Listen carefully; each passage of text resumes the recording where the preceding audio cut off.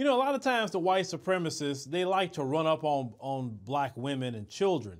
And when they think they don't have a man around, they don't see a man around, they get very, very bold. We have this guy as a firefighter. His name is Ian.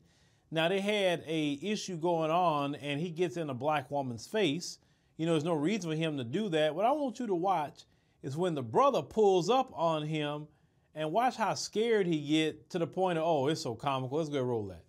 Stop. Ian, move, please. Ian. Yeah, go ahead. Ian. Go ahead. Ian. Go ahead, move. All right, look, we're gonna take this to court like you wanted. It's fine. No, your boyfriend, he wanted to make it a problem, so it's a problem now. Yeah, it's a problem. Yeah, it's a problem now. All right, so we're going to drive away illegally now. Yeah, it's a problem. What's going on? What's going on? Yeah, pull your.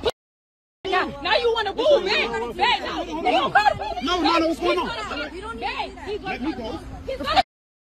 Now, wasn't that funny? This guy was so scared that he farted. Well, you know what? If you're so scared of a black man running up on you, maybe you need to stay in your place. And your place was stay over there with your woman and your mammy, because that's what's over there with him, and leave that black woman alone. Not every black woman out here is by themselves. They got a lot of them got husbands, boyfriends, brothers, cousins, and they may run up on you. So you need to be careful. Or sometimes the sister may be carrying. You never know. And if you run up on them, they may have to deal with you sometime. So stay out of a black woman's face, you freaking coward. How you going to sit up there and show you any kind of man?